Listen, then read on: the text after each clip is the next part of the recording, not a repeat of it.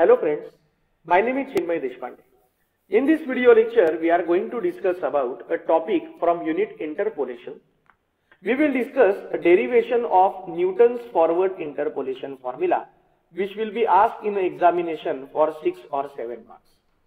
Now let the function y equal to f of x, which is unknown, but we know values of y0, y1, y2 up to yn at some data points x0, x1 up to xn respectively. Means we will have a data in a tabular format like this, that is x0, y0, then after that x1, y1 up to, let me take this value up to, let's say up to xn, yn. So what is the Newton's forward interpolation formula? It will be y equal to y0 plus p into delta y0 plus p into p minus 1 upon 2 factorial delta square y0 plus p into p minus 1 upon p minus 2 upon 3 factorial. This is capital P but obvious, delta cube of y0 like that, where p will be equal to x minus x0 upon h. So this we have to derive. So let us consider that phi of x be the interpolating polynomial having degree n for a function y equal to f of x, in such a way that we will have a value lie in between x0 to xn. This is what is the basic definition of interpolation. Let y0, y1, y2 up to yn be the corresponding values corresponding to x0, x1 up to xn. Now data is equally spaced. Already we have gone through this. What is equally spaced? It is nothing but what? Step size h will be equal to x1 minus x0, or x1 will be equal to x0 plus h. x2 will be equal to x0 plus 2h, or in other words you can write it as x1 plus h. So for nth term we will be writing it as xn will be equal to x0 plus n into h.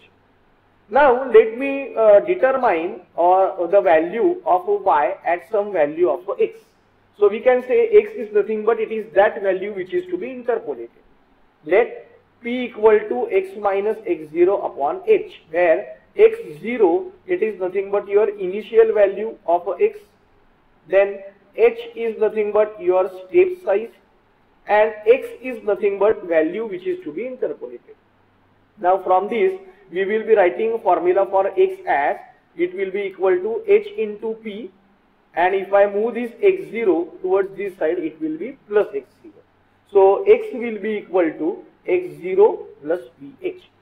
Now let me write a polynomial equation in terms of phi x. So it will be what? It is a0 plus a1 x minus x0 plus a2 x minus x0 x minus x1 plus a3 x minus x0 x minus x1 x minus x2 up to nth term.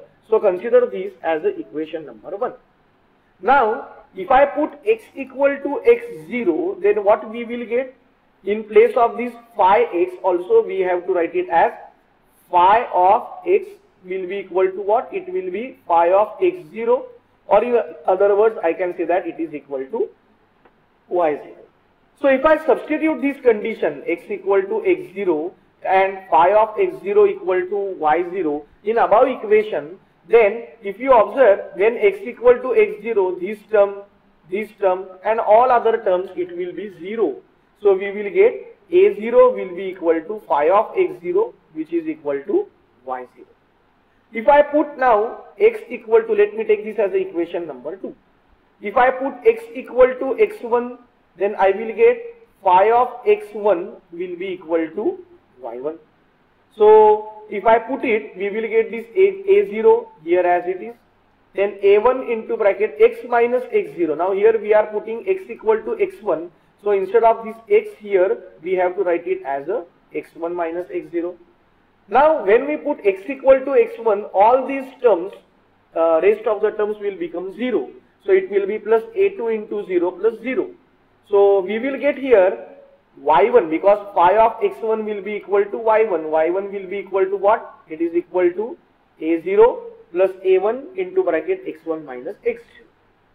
But we know that what is h? H is the step size which is equal to x1 minus x0, and if you see a0 will be equal to y0 if you refer this equation number 2.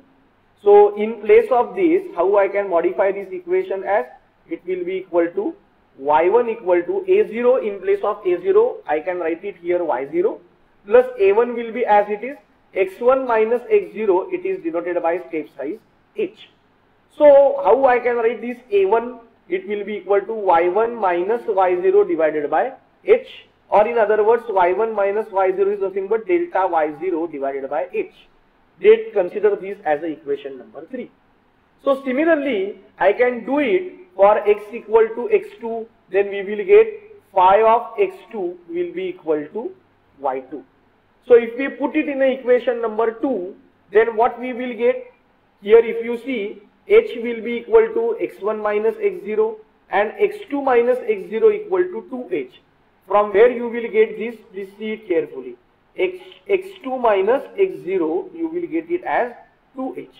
So here what you will get, let me write it as this, phi of x2 will be equal to y2, a0 will be as it is, a1 is there, x2 minus x0 is 2h plus a2, this will be your 2h, this will be your h. So we will get a0 plus, if you see, 2a1h plus 2a2h square, we will get this term. Now what I will do, I will shift this all the things towards left hand side, and I will write a formula for 2a2h square, which will be equal to, so we need to shift it towards left hand side, so it will be y2 minus a0 minus 2a1 into h, we will get this.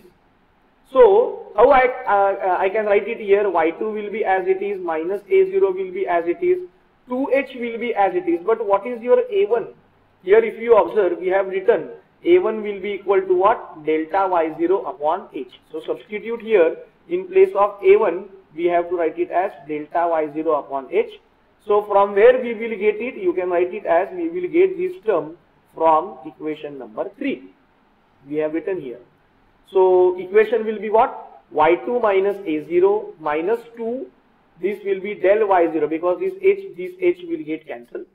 But what is del y0? Del y0 will be equal to, already we have seen that it is y1 minus y0. So substitute, what you will get? y2 minus a0 minus 2y1 plus 2y0. So we will get it as y2 minus 2y1 plus y0. Now why? Because we know that already a0 is equal to y0. From where we have taken, this is the step. a0 will be equal to y0.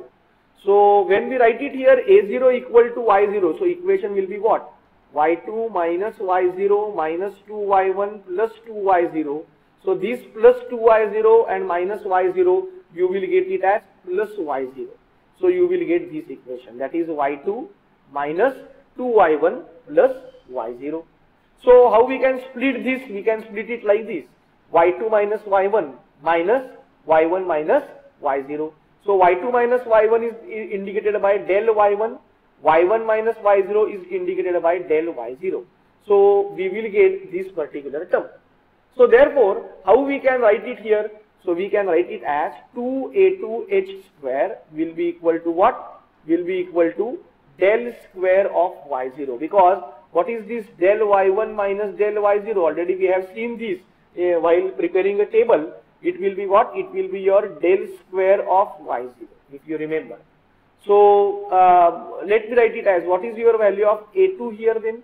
So from this I can rearrange. So we will get a2 will be equal to del square y0 divided by h square upon 2. Now instead of 2, what I will take here? I will take it as 2 factorial.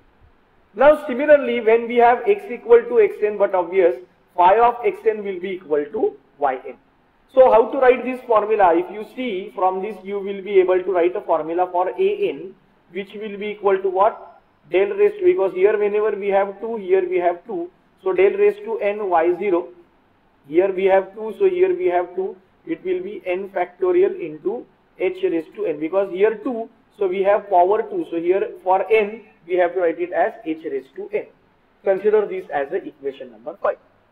Now we know what is the assumption, x minus x0 equal to p into h. From where we will get, if you observe this red color with what we have written, x minus x0 will be equal to p into h.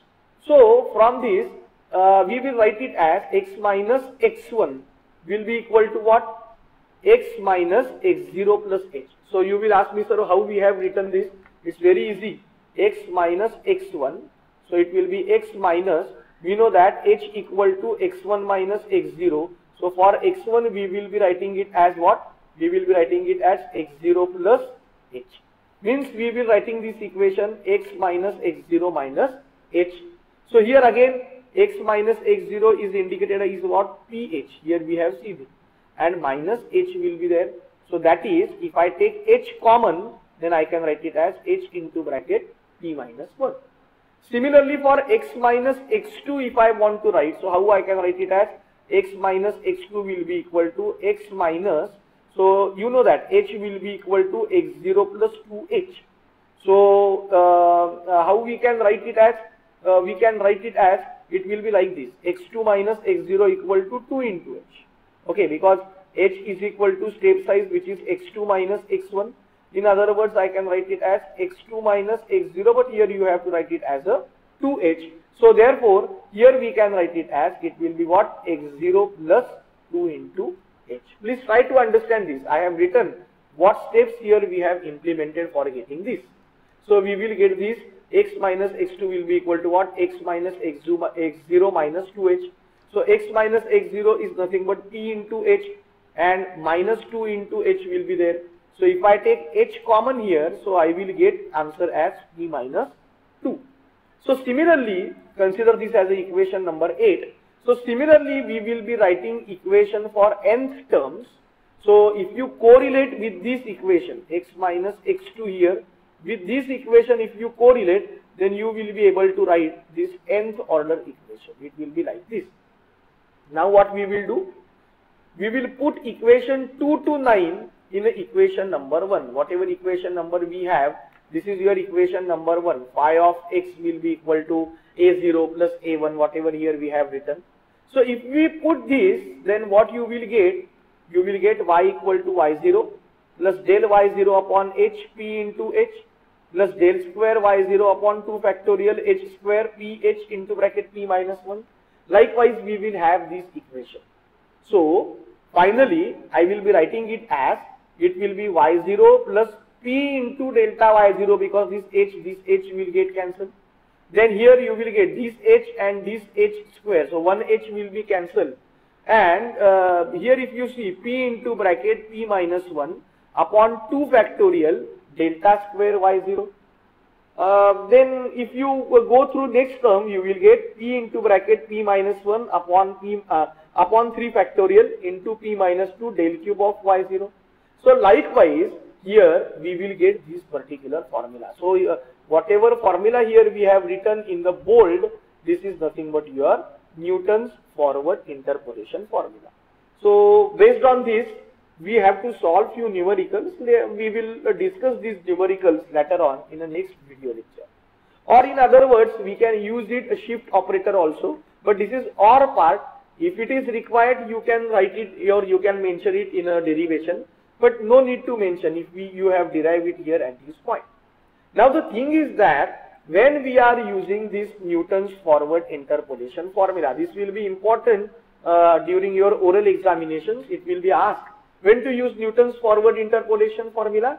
So criteria 1 is data should be equally spaced. Already we have gone through what is equally spaced.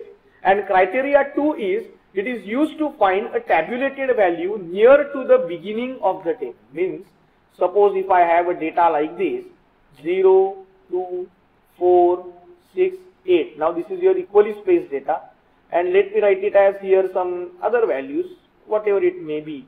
That depends upon whatever data collected. And if I want to find it out, what is the value of y when x equal to 1? Now this 1 will be at beginning of a table. Now already we have gone through how to prepare. This is called as, this will be your forward difference table. So why this is called as forward difference table and how to prepare this forward difference table, that we have already gone through in a previous video lectures. So this will be your x0, this is your y0, this will be your del y0, this will be your del square y0, del cube of y0. These values we are going to utilize in the formula. So anyway, at the end we will have this formula. It is very easy to remember, where this P will be equal to x minus x0 upon h, where h is a step size which is equal to x1 minus x0, and x is nothing but the value which is to be interpolated. So the question might be asked for 6 to 7 marks, derive this formula of Newton's forward interpolation. So you can refer this video. Thank you for watching this video. If you have any doubt, please feel free to ask any questions. Thank you once again.